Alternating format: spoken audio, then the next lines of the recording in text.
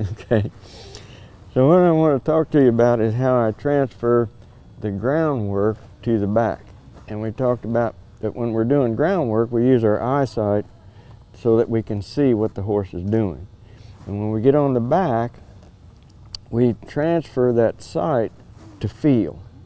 So what I'm looking at, yesterday we talked about forward motion, and today I'm on the horse's back. And I think of like I'm sitting on a big ball, and if I want my horse to go forward, I need to be on the back side of that ball.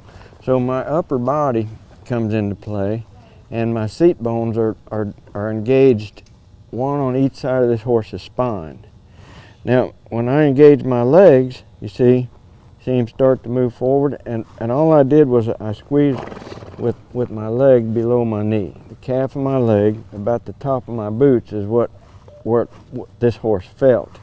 So it was the same feel that we were getting by swinging the rope towards the back of the shoulder to get that forward motion on the ground.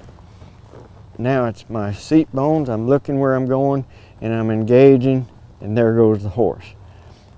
As he's moving forward, I'm simply staying behind that ball, and I'm feeling he's either in my picture and moving forward and I'm doing nothing, or I feel him slip back out of it and start to slow down so I can engage more to get him to come up. So it becomes clear communication from my body, which is the transfer of my eyesight to that feel, to the horse's mind down to his feet.